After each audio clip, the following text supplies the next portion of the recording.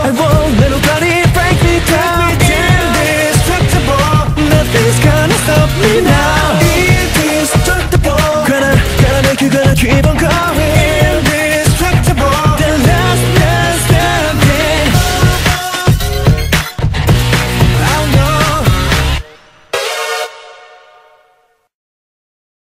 no.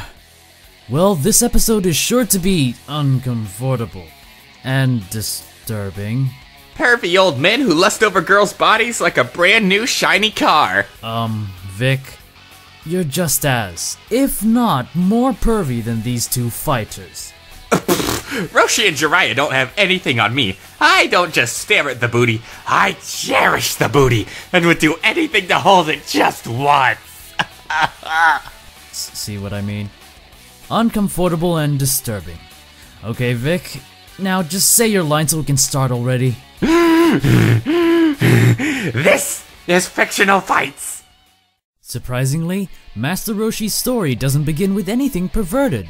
Trained by Master Mutaito, Roshi became an incredible martial artist and was the first human to climb Korin's tower. Roshi and his master even fought against the evil King Piccolo.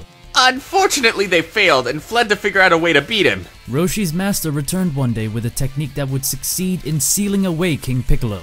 Mutaito sealed King Piccolo in an electric rice cooker, and Roshi threw it in the bottom of the ocean. He created the Turtle School based on his master's teachings, and later retired to a small island for years. He remained there as the Turtle Hermit until he met two very special boys. He promised to teach them everything he knew for a price.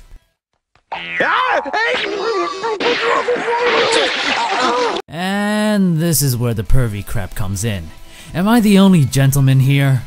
After they paid him, Roshi taught them various styles and techniques. Like in the Turtle School, Roshi passed down the teachings of his master to Goku and Krillin.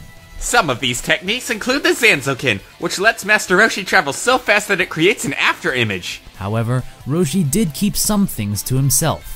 He can knock people out with electricity or put them to sleep with hypnosis. He used the drunken style against Goku, whom was unable to predict the movements because he had never been drunk before. Those techniques do take a bit of time to perform though, and while he did learn the sealing technique from his master, it kills the user no matter if the technique succeeds or not. Sheesh, lots of risky techniques. Luckily his best one he can perform without being in any danger. In fact, it's the move he invented, the most iconic move in the entire series. The Turtle Destruction Wave, also known as the Kamehameha.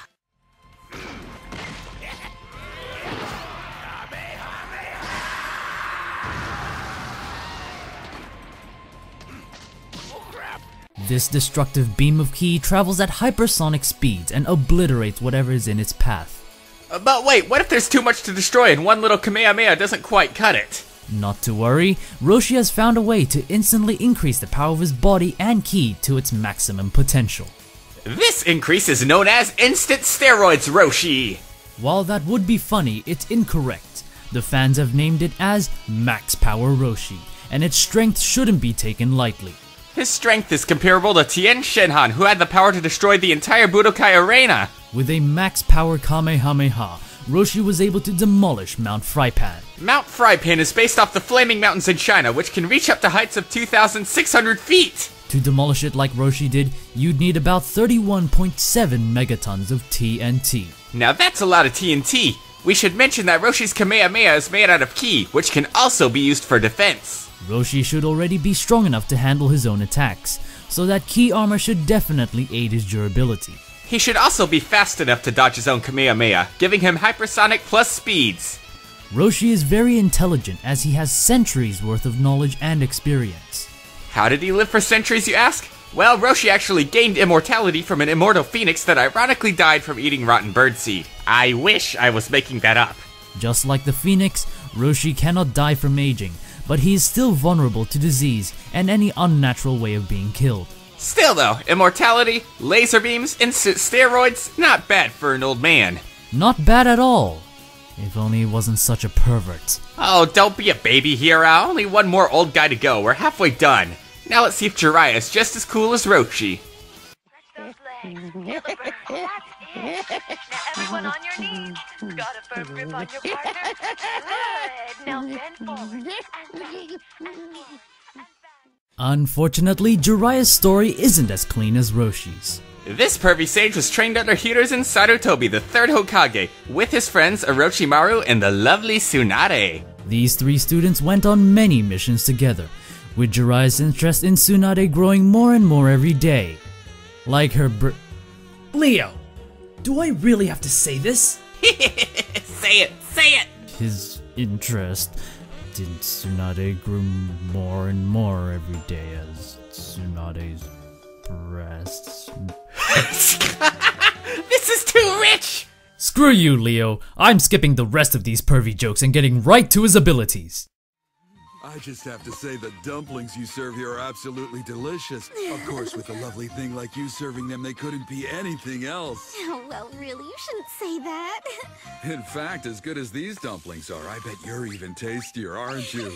We would go more in depth with his long story, but Hira's being a baby. Characters in the Naruto universe use a reserve of natural energy called chakra to perform special techniques called jutsu. Running out of chakra means no jutsu. Each ninja has their own special kind of jutsu, so let's look at Jiraiya's. Jiraiya can create a barrier with the canopy method formation that allows him to sense whatever is in the area. He can also trap foes in a toad that's bigger on the inside than the outside. Its stomach acid burns. Jiraiya also uses a special wind technique that he taught to Naruto, the Rasengan. He has an earth release technique called Swamp of the Underworld that turns the ground below the enemy into quicksand. Violent quicksand. He even has a fire release jutsu called the Flame Bullet. Look at all these elements. We should have had him fight Aang last episode instead. He also has the Shadow Clone technique, which allows him to create clones of himself out of chakra. And how could we possibly analyze the Toad Sage without bringing up his summoning techniques? With Jiraiya's Toad summoning ability, he can bring the enormous Toad, Gamabunta, into the battle. And trust me, this frog can certainly pack a punch.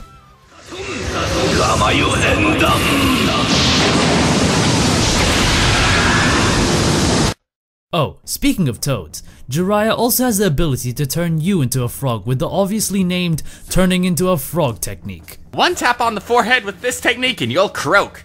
Literally. Now Jiraiya's feats and stats are quite simple.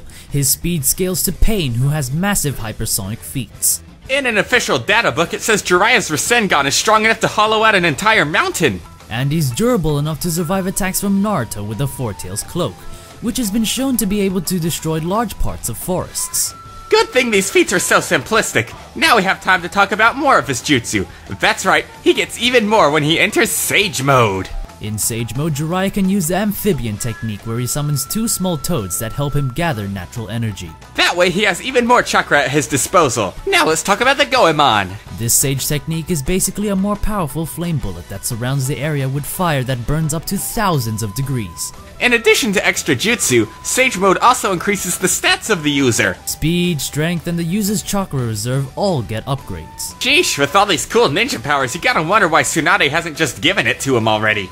Oh, for crying out loud, I thought we were done with the pervy stuff. It's never over. Let's just hurry it up and get it over with. It's time for a fictional fight!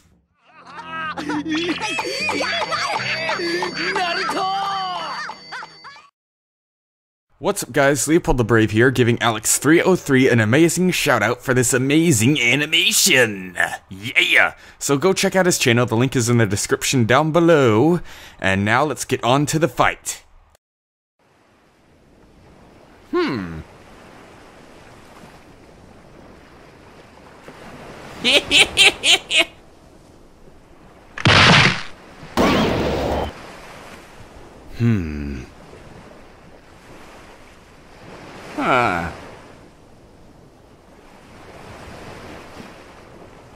Aha.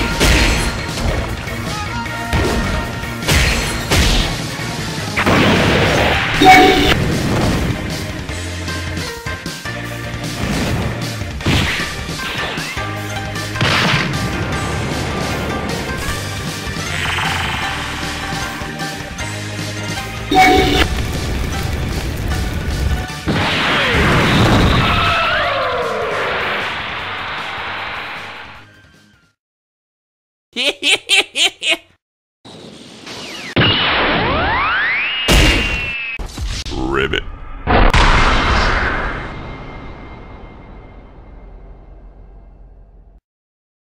Ah, how perfect.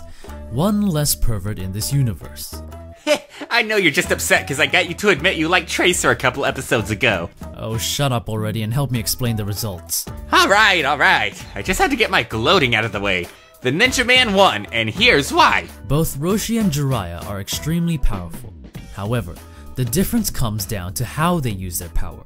Jiraiya's powerful arsenal was speedy and backed up with a gigantic reserve of chakra that allows him to do multiple unique jutsu. Meanwhile, the power of Roshi's arsenal uses attacks with a long startup like the max power Kamehameha, and attacks with great risk like the technique he used when he tried to seal up King Piccolo.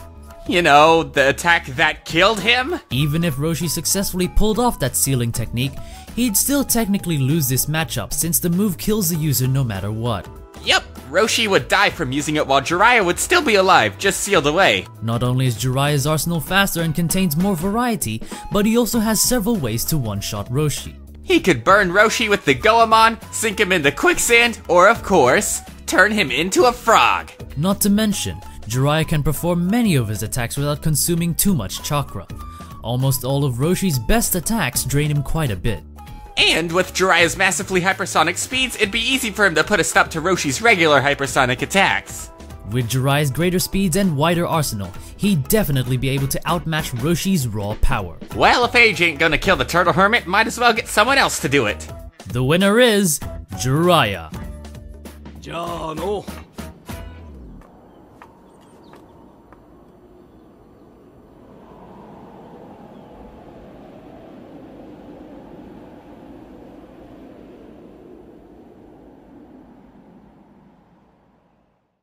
Get ready for the next battle. All right, let's get this over with. Who and what are you? I'm Kararo. I'm the house inspector. Good house. You look more like a housemaid. Don't engage it in conversation. It's a talking frog. That's Mr. Sexy to you! Kiddo. Boy, am I glad there's no one to stop me from conquering Pico Pod myself. Me, Kararo, and nobody else. Kiddo.